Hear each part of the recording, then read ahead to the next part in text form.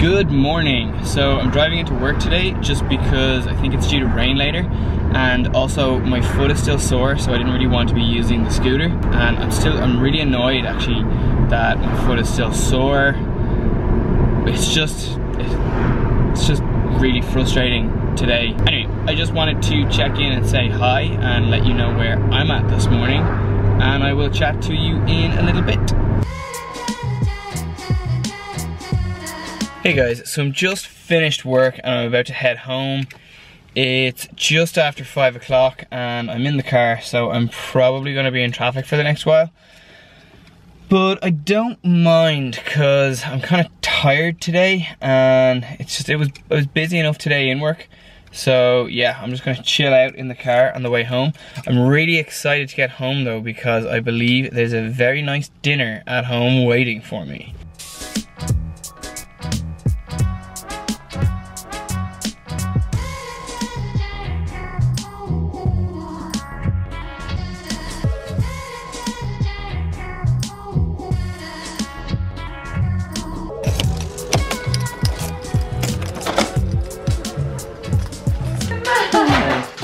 Hello. Hello, Frankie, down. Down. Hello, Woody. Hello.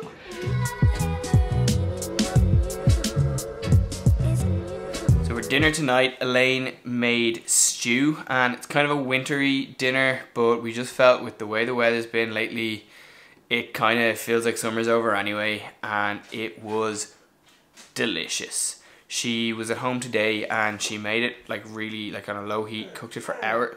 Frank, trying to record for the vlog. What's up, buddy?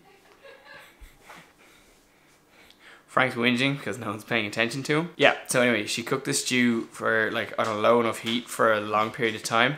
It was really, really good. Speaking of cooking, there's something I forgot to do last night. So I was meant to cook this ham last night for our lunches for the week, but I completely forgot, and it's not even cooked and he totally wants it. Yeah, so I'm gonna cook it now tonight and we will have it for the rest of the week. So like last time, making the ham is really, really simple. We just boil it in a pot of water. Basically just put it in, let the water come to the boil. Once it's come up to the boil, take the ham out, throw it in the oven at 200 degrees Celsius for an hour and a half. And it'll be done. Oh, and I forgot one thing. Once we take the ham out of the boiling water, before we put it in the oven, we just cover it in a tin of pears, and then we put it in the oven for an hour and a half. Very important to cover it with the tin of pears, because it really adds a lot to the flavour. So the ham's in the water, and I've got the oven on as well, so it'll be up to temperature by the time the ham is ready, but that's going to take a while before the water comes up to boil.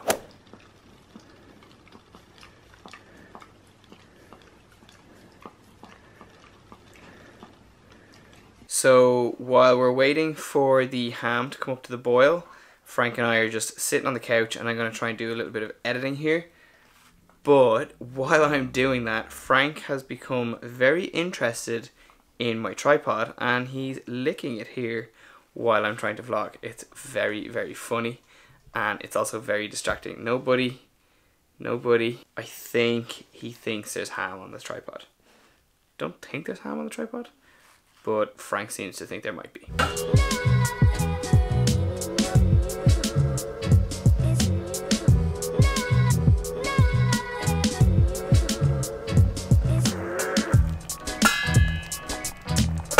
So the ham is up to the boil, which means it's ready to go into the oven.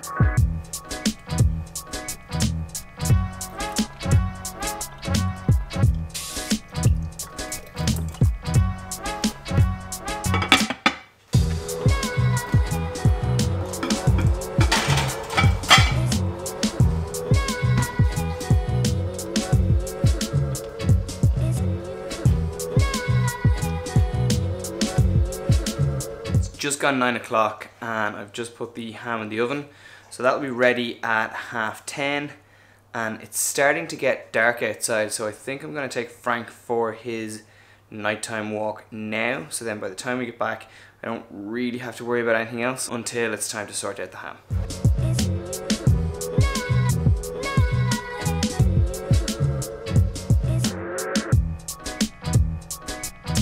back from the walk. I took Frank on a slightly different walk than I normally do, just to kind of make it a little bit more interesting for him, and also the walk we were on is a bit longer, so it just means he gets a little bit more exercise.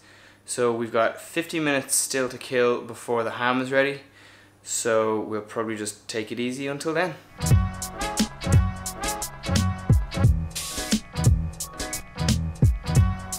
So the ham should be ready. The alarm is just going off there. So we'll just have a look and see what it's like. Oh yeah, that looks good.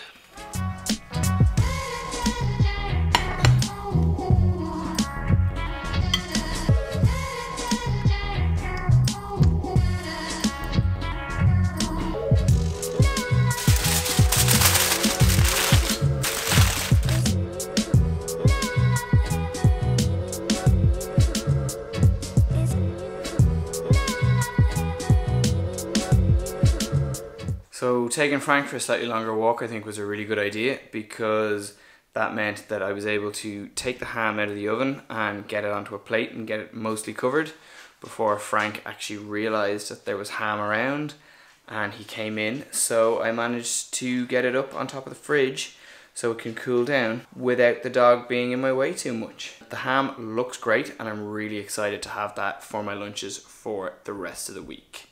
So I'm going to leave this video here. Thanks a lot for watching. I hope you like it. If you do, please give it a big thumbs up. Please subscribe to my channel and I'll see you tomorrow.